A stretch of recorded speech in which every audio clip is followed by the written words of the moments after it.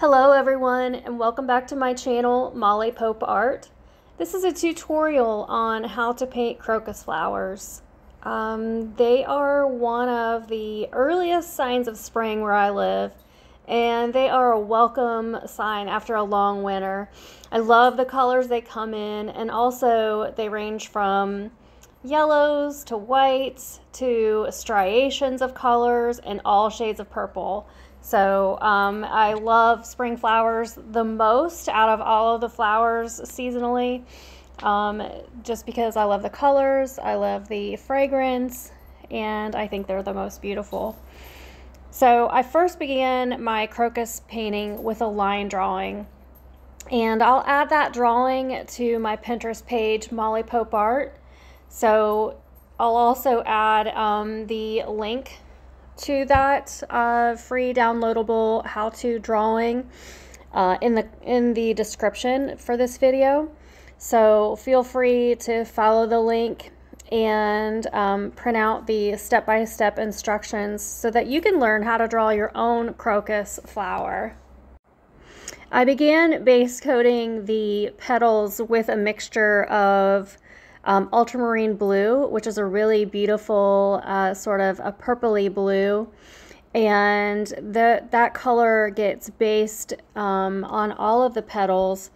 And from time to time I typically will mix in a little bit of a magenta color.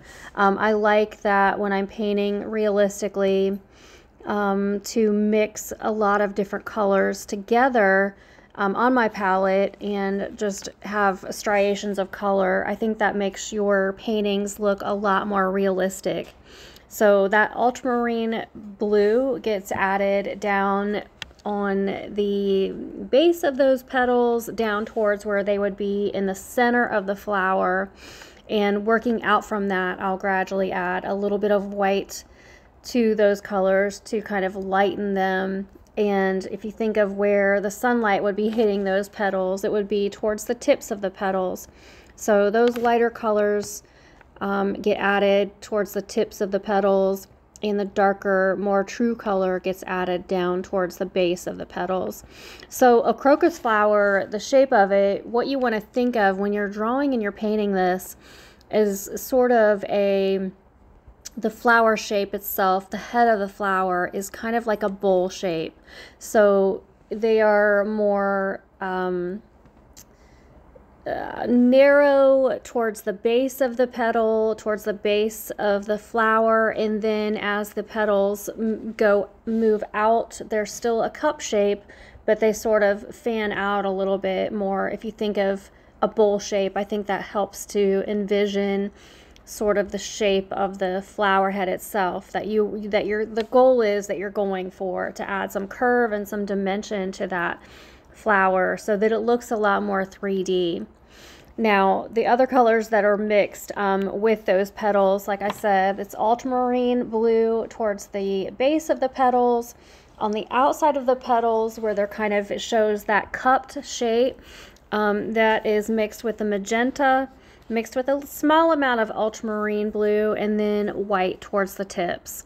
And I started in the very back of the flower, those back petals, and then working from left to right on the side petals, and then each gets that mix of the ultramarine blue mixed with white towards the tip. And that is pretty much the base of those petals, and you can see me adding all of those colors in the petals. Acrylic colors, they do tend to cover better than watercolor per se, but you have to build up layers in your painting, even with acrylics.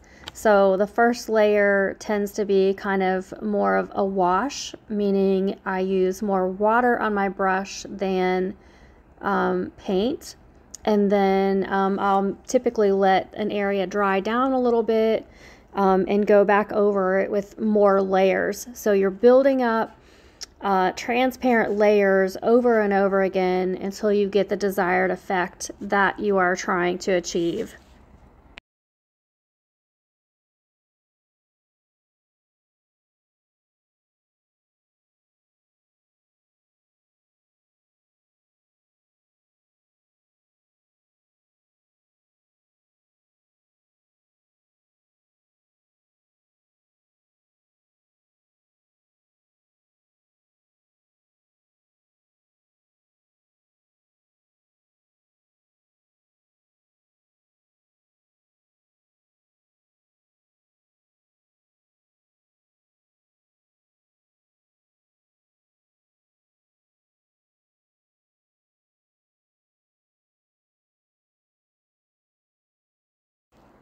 And also I use about 3 different sizes of brushes on this crocus painting. The head of the crocus is a couple inches high, and the whole design is about 6 inches in height overall and about maybe 4 inches wide. And so the brushes that I use, this is the majority of this is painted with a number 6 round. So it's still a fairly small brush, and the way that you start out with is that the larger an area that you are trying to paint, the larger size of brush that you need to use. You'll cover more space, and as you work into more detail, and as per se, like down in the base of each petal, or if you are adding some vein lines to your petals, you'll want to go smaller and smaller in brush size. The smallest that I used for the majority of the detail was then a number 2 brush, but I also have a tiny little brush that I have kind of it was I think it was a size 0, and then what I have gone in and done also on top of that is I've used some scissors to help to remove a lot more of the bristles on the brush, so it's even smaller. So it maybe has, oh gosh, maybe 10, 15 individual little hairs on it, and I use that to get some really fine detail. It works really well for me, so you may want to try that too if you can't find a brush that's small enough. It's great for getting in the little corners and crevices on your painting, but also for very fine detail work such as veins or outlining your work. You can see on this front petal that I added a lot more white to the paint color. I really wanted that front petal to appear to be closer to you, and that you can see a lot more detail on that front petal. So I did start with more of a mix between the magenta color and the ultramarine blue, and added a lot of white. Now that front petal gets a little bit deeper towards as the flower head starts to merge into the stem. So you can see I added a lot more deeper color down towards the base of the flower, so it appears that that stem is, all of the petals work down into that stem. So you want that to be a little bit darker to give some dimension, that the petals are losing kind of that round shape, that billowing out of the center of the petals as they're working down into the stem. The stems are painted with that sort of light lavendery wash of the purples with the white. And then crocus flowers tend to, the little stems that they come out on, they're kind of a washy sort of watery green shade, and you'll see me paint that here in just a second. But now I'm going back and adding lighter and lighter areas of more of that whiter color and purple. It's really an icy purple towards the tips of the petals, just to kind of help that area have a brighter highlight area. Where the sun would be hitting the tops of those petals brighter, that's where I'm adding that sort of icy purple towards the very top.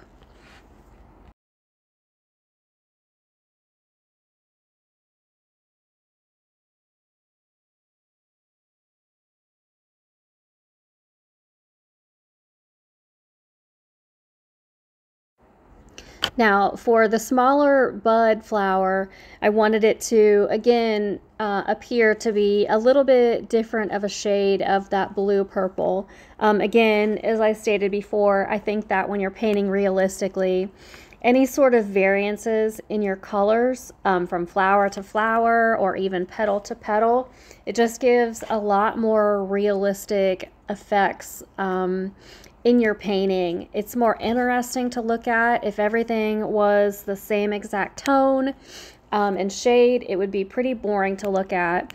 So, and also if you notice in nature, no two flowers are exactly the same color. One flower may have more purple, one more blue, and stems and leaves are the same thing. So just keep in mind, make sure that you are not trying to exactly duplicate what you've already painted. Just have some variances in those colors. So the little bud was painted more with just the ultramarine blue on its own. I didn't add very much magenta to that. And you can see in the finished work that sort of difference in colors. It'll make your paintings look more realistic.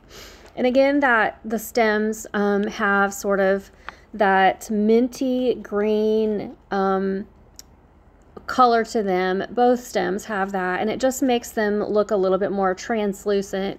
A lot of times when crocus are freshly growing out of the ground, think of a green plant. If you've ever seen grass that's been covered over and it hasn't received the sunlight, that coloring in the grass is more washed out. It doesn't have the bright green shade to it. So crocus stems are kind of the same thing. They get to be a little bit like a translucent white color coming straight out of the ground. So it's a very light green shade, and I just used a little bit of green, a little bit of hooker's green mixed with white to get that sort of translucent shade for the stems. And you can sort of have the darker green on the outline area of the stems, and then down where there's like a hood sort of area that comes up around the stems, that is also painted in that minty green. Now I'm working on the stamens right now, and those are the little yellow areas in the center of the flower. Those are the areas of most flowers where the bees come to collect the pollen. So those little stamens or filaments in the middle of the flower, I based them with kind of a darker yellowy green to outline them, and then I mixed a whiter, a little bit of white into the yellow, and that went on the tips of those stamens so they would appear brighter up out of the center of the flower.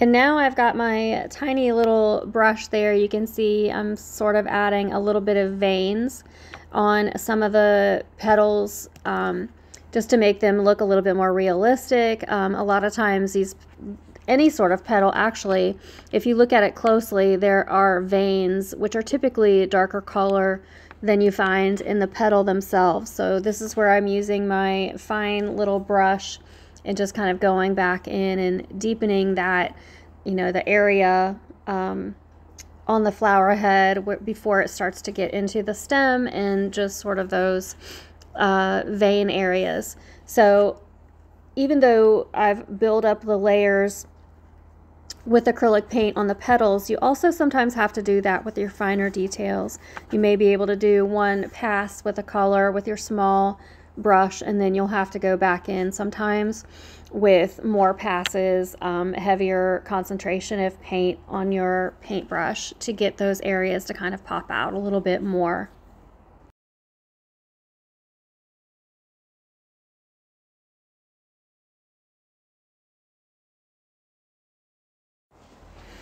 All right, so now we're ready to start on the leaves for the crocus flowers. And the leaves for crocus flowers are very thin and almost like grass-like. So a little bit thicker than grass. If you can kind of think of onion greens, that should kind of help you. They're very flat and smooth, and they have sort of a bluish green tint to them. So the way I mix that up is I used some hooker's green and I mixed the ultramarine blue with it. And that was the base coat for the crocus leaves.